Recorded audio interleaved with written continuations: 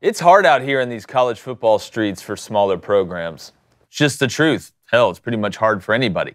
But you have to find ways to be innovative if you want to stay in the rat race, of course. And any way that you can find an advantage in generating revenue is always welcome.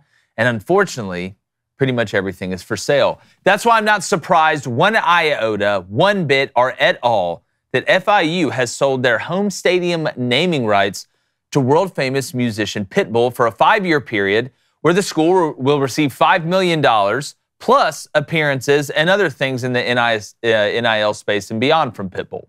I applaud them for doing this. And for those questioning how it affects tradition, I get why you might not like it, but again, unfortunately, it's necessary in the common space that we all share in college athletics today, especially for the little guy.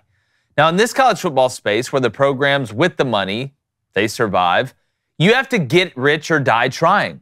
There will be more small schools that do this, and we might end up having teams playing at Pitbull Stadium, Bieber Field, or the Shakira Bowl. And if that's what it takes to stay in the race, then so be it. Hell, the Big 12 commissioner was talking about selling the naming rights of the conference the other day, and they're one of the few power conference we have left. So if they have to do it, then you bet your bottom dollar that teams like FIU have to find a way to make money as well.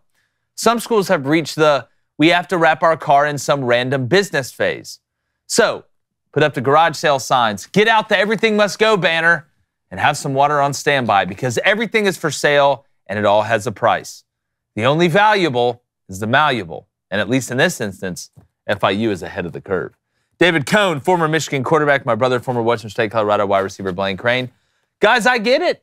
You're having to find ways to make money, right? You're trying to find ways to be able to stay in the NIL race and still have nice facilities. And at a place like FIU, I mean, you got to get it by any means. And if Pitbull wants to do a deal, I don't think anybody is just super upset that FIU is changing their stadium name. But David, why wouldn't you do this? Okay, great for FIU. You get $1.2 million a year for 5 years, and Pitbull gets his name on a stadium. Mr. Worldwide. Mr. 305. Worldwide Stadium. Great. My question is, what did you call it? We're in the, you got to wrap We need to wrap our car in a random, you know those people that pay to have their cars wrapped in like a law firm? They get like $300 a month.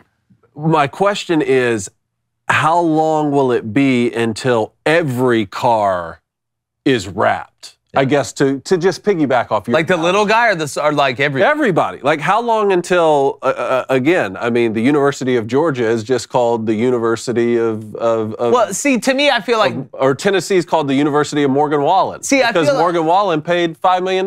Yeah, but I feel like this is just out of necessity. See, like Georgia doesn't. Of course, right now, Georgia I'm just saying, I'm looking 10 years down the road. Like, I guess my ultimate question is, will it ever still be cool to not have your car wrapped? Or is there going to come a period where it's like, man, we could get an extra $2 million?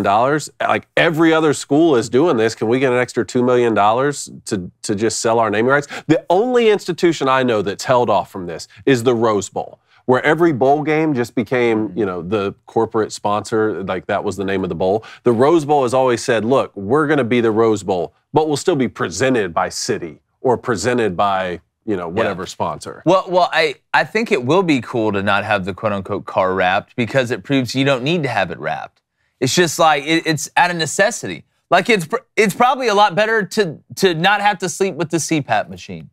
But you need the CPAP machine to sleep well. That's what I'm saying. Sometimes it's out of necessity to be able to survive. Well, again, Blaine, speaking of getting personal, hey. what are your thoughts? Are you down for a world where this Sun Belt matchup is being played at Pitbull Stadium, and then the next week they're going to Brooks and Dunn Memorial Arena or whatever? Well, look, the thing about it is, like, how bad do you want to win if you're FIU, and that's getting money by getting your stadium named after a Pitbull?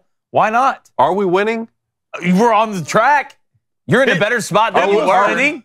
Pitbull's winning. I just mean, how bad do you want to win, winning? David? Y'all want to win pretty bad. You dress a guy up on the sidelines and set him there for 7 days. First off, that goatee was fire. Okay, so I get it to a certain extent. Are we going to get to the point? This reminds me of kind of like how many ads can you allow on a surface before like the seizure thing comes up? Yeah, that's the Ready Player One. The Ready Player One. We're going to get to the point where we're already sold out.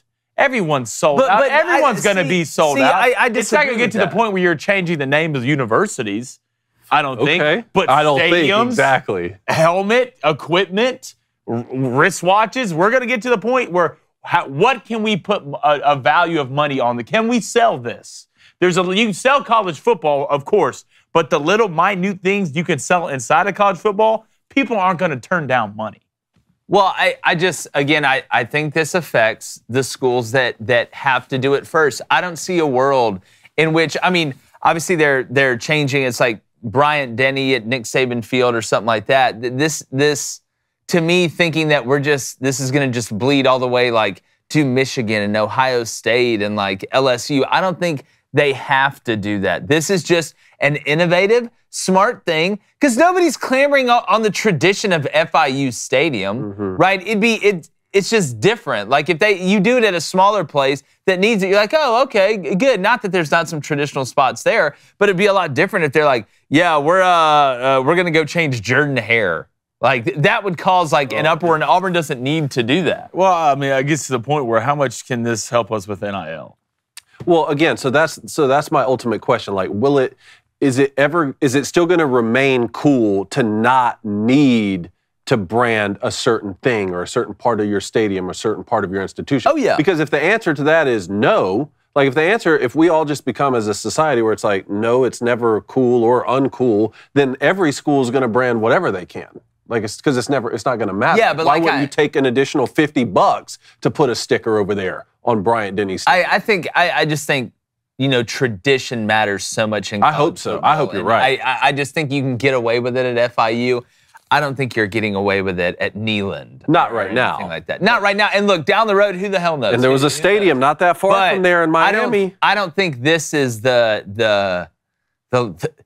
the anvil that's finally going to fall over the cliff that now just everybody does it. I think you'll see some of the other small schools do it. You're going to see people starting to kind of wake up to it in that group of 5 area. But speaking about waking up, we got phone lines that are open at 2:45 p.m. Central. We want to hear from you, 1-855-236-3228. All right, Chad, hit that subscribe button if you donate on topic. It will get read. We're going to start off with the Tiger Guy, 1350. If we had to name the Auburn Jordan Hare after one restaurant or artist, who would it be? Restaurant or artist? I would say, golly.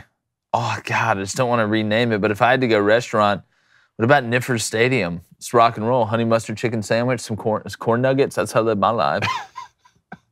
Come, what would you name your stadium? What would I name the big house? The Little Brown Jug. The Little Brown Jug. House. The Little Brown Jug. Everyone House. gets a free cheeseburger upon entry. I love that. As long as you bring in a scouting report of another team. Of course. Well, yeah. I was not getting it for free. I mean, again, this stadium, we're talking about Pitbull Stadium, that's not that far from FTX Arena. You know what happened with FTX Arena? So crypto on. I want to know if there's a morality clause where Pitbull, like the stadium. I don't know. Oh, why don't you come on in here? Come on in here, Pavella. That's my Pavella. Thank you, sir. I tell you what, your look at special little coffee. Your special. Everybody zoom in with his just cute little straw right here. Isn't that just the cutest thing you ever seen? Thank you, Pavel. David Cone. David. Of all the things I wasn't. Let's go to Bobby B. Bobby, what is up? Is it just me, or is tradition slowly fading away in college football? I mean, slow, Bobby. There are spots where tradition is waning. I will give you that. But I mean, are we going to sit here? Are we going to die on the hill of FIU's stadium? No, I don't want to die. Yeah, you don't want to die on a hill. Come I don't even want to die on the. Come holler at me when like Virginia Tech changes the name of their stadium or something, or Utah changes it from Rice Eccles to like Rice Aroni or something. You just let me know when that happens. I'm not hitting the panic button. We're not going to DEFCON 1 because of FIU decided to change their name from whatever it was to Pitbull. Now at least we'll know what it is.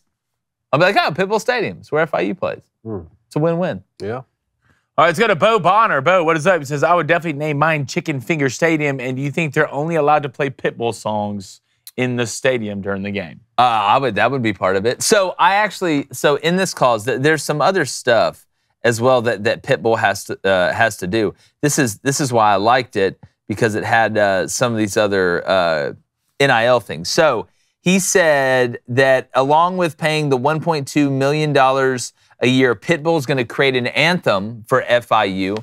He's going to post about the school regularly on social media at least 12 times a year and appear at one athletics fundraising event per year throughout the term of the agreement. Pitbull will get to use the stadium 10 days per year throughout the term of the deal, and the vodka company he owns will be the preferred brand distributed in the stadium. Yeah, I'm gonna give you $100. Yeah, like, dude, Pitbull's like, let me tell you what this deal's gonna entail. I love it. Yeah. Here's the thing, I'm though. gonna show up once. Look, All well, right? that's gonna be the problem. Like, if you've ever watched an FIU game on TV, you know, it comes on like CBS Sports Network. Like, there's nobody at those games. And right now, you're competing against USF, right? Who's on the come up with goalish, the amount of students they got there. Hell, UCF's in the Big 12 now, with the Gus Bus rearranging his pants 75 times mid-game. You talking about the All-State Conference? They're in the All-State Conference. Yeah, that All-State Conference. I know you want me.